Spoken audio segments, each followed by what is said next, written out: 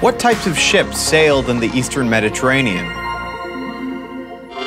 In my shipyard, we build several types of merchantmen, or round ships as we call them. Ships of different sizes, shapes, capacity, and swiftness.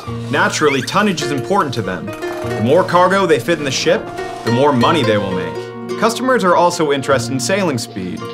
A mean sailing speed of 4.5 knots can be reached at daytime, when the weather conditions are favorable. The minimum sailing speed, when there is almost no wind blowing, is about half a knot. On days or nights with particularly strong winds, a ship can go as fast as 8 to 12 knots. We can build a good ship, but good winds and good cargo are provided by others.